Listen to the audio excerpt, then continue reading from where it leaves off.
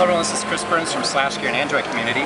We're looking at today is the ZTE PF100. This is a device that has a 10.1 inch screen and comes with NVIDIA quad-core processor. That's the Tegra 3 and it's at 1.5 gigahertz. But the most important thing, element here, is the fact that this device comes with a ZM5250, that means an Icera 450 modem. So you'll be working with Icera here for essentially the first time ever. For data connectivity? For data connectivity, obviously.